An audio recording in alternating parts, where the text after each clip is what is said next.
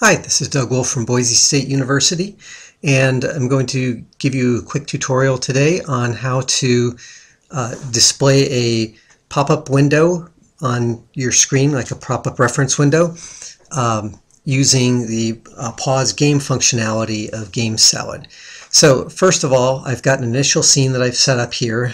This is actually just a screen capture I took from a game I developed about a year ago.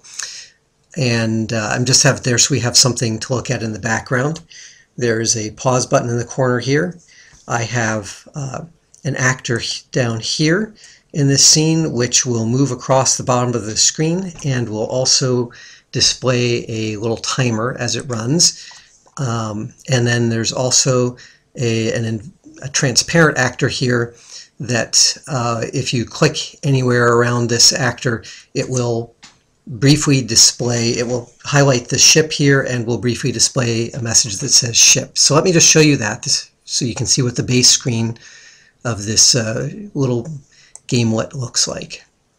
So here we go, and if I click here, you see the word ship, you get the little highlight and a little blip sound. Okay, and then over this we're going to display a pop-up. And this pop-up I've made as a separate scene. The pop-up includes just a plain blue actor as kind of a background box to contain everything. There's an actor here which contains some text, and another actor here which will also display some text. And again, this text is being put in with the display text behavior. And then we also have a play button here, and the play button is what we're going to use to unpause the game. So we need to make it so that when we are on this initial screen and we hit the pause button, that will display the pop-up screen. Very simple to do. I'm going to come down here into the backstage area and I'm going to edit the prototype. And I first want to insert a rule, and the condition would be when touch is released, and I prefer to use released rather than pressed, because that way if a user touches the button and decides, wait a minute, I didn't want to pause the game, they can slide their finger off the button before they release, and that way it won't trigger the action. Okay, so when touch is released, then we need to pause the game. And so we do pause game, and you'll notice here it lets us select a scene. I'm going to select that pop-up scene that I created, so it will pause the game and show the pop-up scene.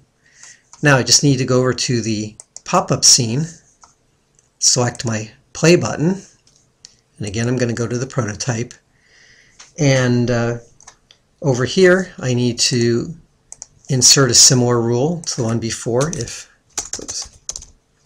If touch is released, then we are going to just unpause the game. And unpause the game takes no other settings or parameters. And so let's play this now and see if everything works. So here's things going as they were before. I hit the pause button, and here's my pop-up display. And you notice that that white square or rectangle that was moving across the bottom has stopped. The counter is no longer going. If I try and click over here by the ship, it doesn't go. But as soon as I hit the play button, everything resumes right where it was. So we paused when that timer was at 6.7, and when we come back, it's going to be picking up right where it was before. So that's all you have to do in order to pause and play a game and display a screen in the pause screen.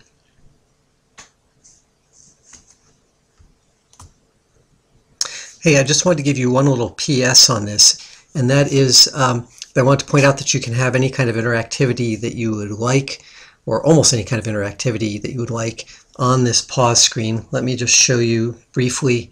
I added a little thing here to the pause screen so that we hit pause. If I click this second actor, it turns the color of it yellow.